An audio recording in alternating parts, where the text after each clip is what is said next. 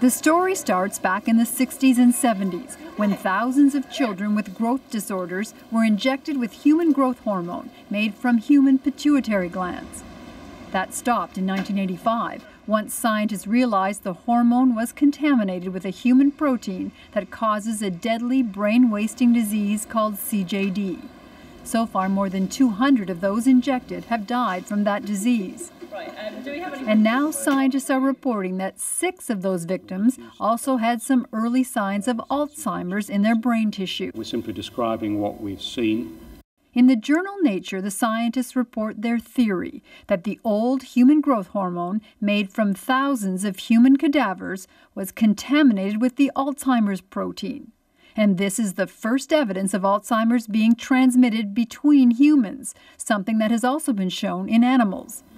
But this does not mean people can catch Alzheimer's. Alzheimer's disease is not a contagious disease. You can't catch it from a patient with the disease.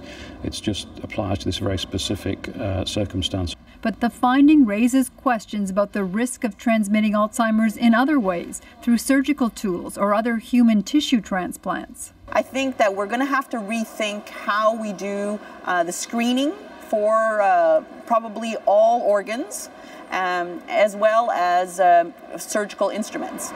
The scientists insist that any risk of transmission is purely theoretical at this point, but the finding is important in the overall effort to understand and ultimately treat this disease. Kelly Crow, CBC News, Toronto.